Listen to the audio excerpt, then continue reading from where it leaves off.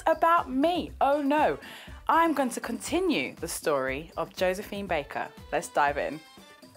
Josephine Baker was adored and constantly surrounded by menageries of animals. I'm talking dogs, cats, birds, she had everything around her.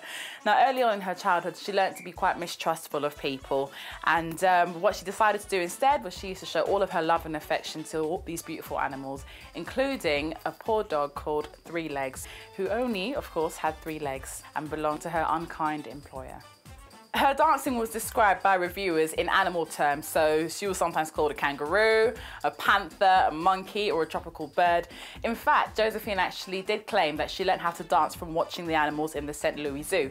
Now, this may have been true, seeing as many of the black dances of the day were based on imitating animal movements. So you had like the turkey trot, God knows where they even got that name from.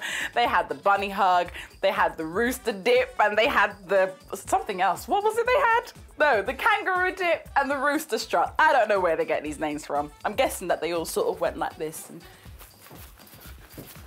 that's my kangaroo dip. I'm not quite sure if I did it right. Josephine said about her own dancing, I wasn't really naked, I just didn't have any clothes on. Surely that's not the same thing, right?